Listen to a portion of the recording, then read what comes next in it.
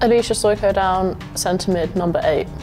I wouldn't say there's a specific time where I started playing. I've just always played in the back garden with my dad or in the playground with the boys. I joined a proper team when I was about 7 or 8 and just kind of went from there really.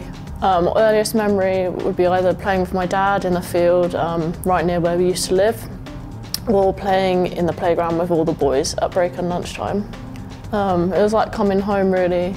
I used to play when I was a lot younger, so I think I joined the Centre of Excellence when I was 10 or 11 and left when I was 14, so signing again a couple of seasons ago, it was just, yeah, coming back home really. So my best memory would definitely be the Watford game that we played against Portsmouth, or the one just before Christmas where we played against Plymouth. Both games really tight, we won both actually 5-4.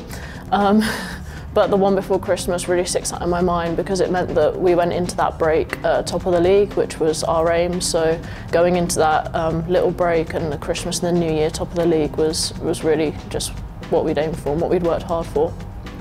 When I started playing, there weren't like too many major role models that you knew about and like were really like present in social media. So I think a lot of my influence growing up and what I saw, like I wanted to be a lot like the men and that professionalism, and especially in the women's game it was all kind of semi-pro.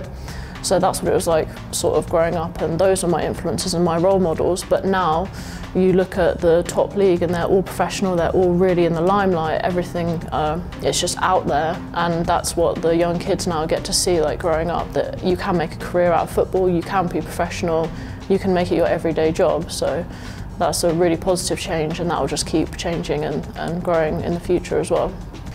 Look forward to winning the league, obviously. Obviously that's our aim, it was our aim at the start of the season.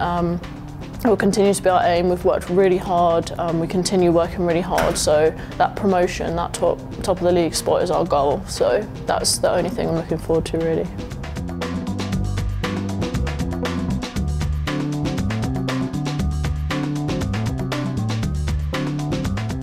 Click here for more videos.